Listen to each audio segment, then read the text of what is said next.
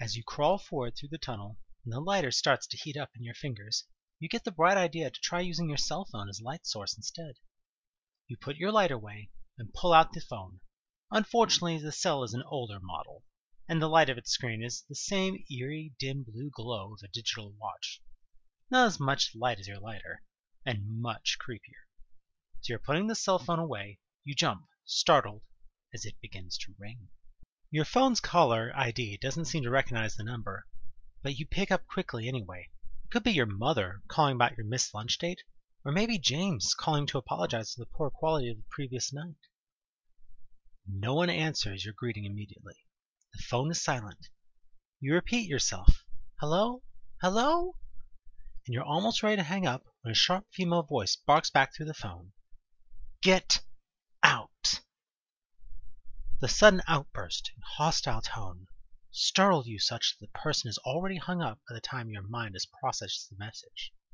Was it a wrong number? Crossed lines? Or did someone see you trespassing in the hotel? Whatever it was, it's left you pretty shaken. You stop for a moment, trying to regain your composure. You try to convince yourself that the phone call was a mistake of some kind, and there's not a crazy lady calling you. Since you're crawling through a secret tunnel trying to get away from a monster, this is harder than usual. Looking for something to distract yourself, you recall the medicine bottle you picked up in the bathroom. Curious to see what's inside, you put down the phone and pull the bottle out. It's easy enough to open, and inside is a newspaper clipping?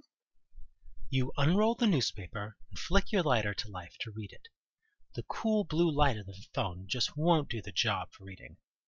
The clipping tells about some guy escaping arrest for assaulting a number of women.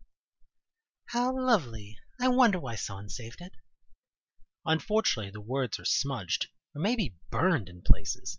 You can't make out when or where this happened. Newspapers all look the same. This could have happened yesterday, or 10 years ago. So useful. Not. You crawl forward down the tunnel. It seems to just go on and on. As the lighter heats up in your hand, you're afraid to get the cell phone back out, in case it rings again. You might have to, though. If the tunnel goes on much longer, the lighter will burn your fingers. You wonder where this tunnel could possibly lead. Who put it there, and for what purpose?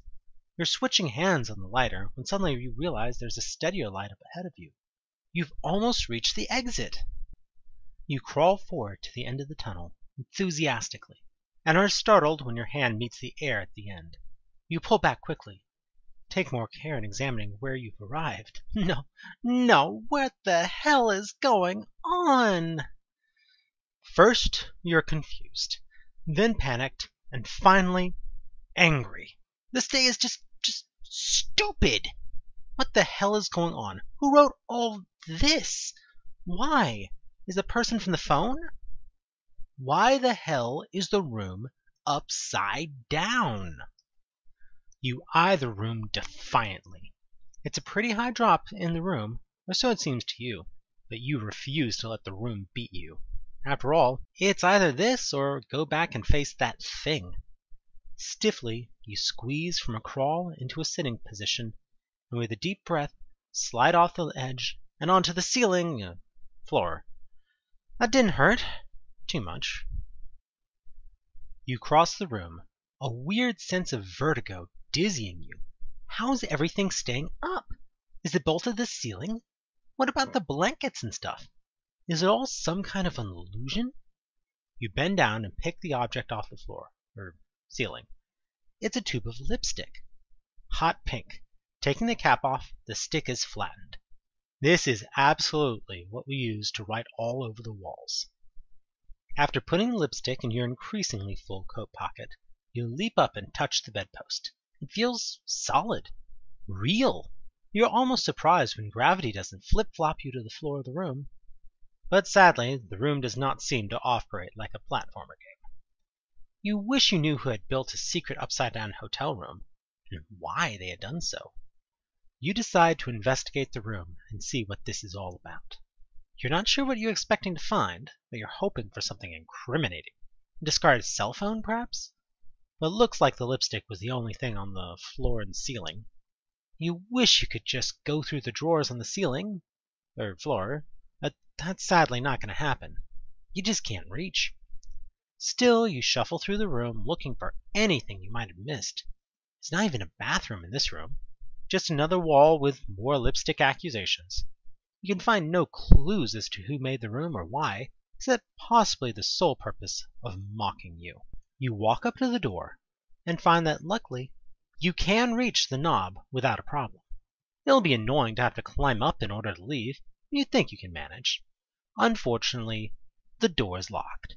Oh, God damn it, for real?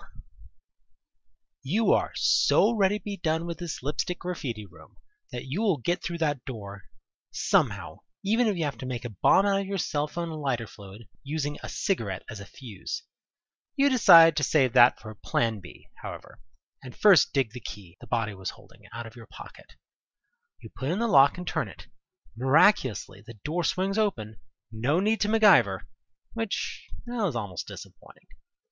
You peer into the hallway, but it's unnaturally dark, considering the upside-down room's light is spilling out into it. Use your lighter for a little extra illumination. However, what it illuminates is not very illuminating. The hallways appears to be warped or reflected in some way. Or else there's a door on the floor right under another door or something? This is too much weird shit for you to take unassisted. You pull out your battered pack of Luckies and light one of the remaining ones up. After a good long drag, you feel ready enough to face the freakish facts again and set about getting out of this room. You begin to hoist yourself up over the threshold. It takes some effort, but you can do it. As you pass between the door and the hallway, your vision suddenly swims with the worst case of vertigo you have ever had. Up and down are meaningless. It's impossible to orient yourself in space. You collapse heavily in the hallway, breathing hard. Finally, your personal gravity seems to reassert itself, and points in space become fixed once again.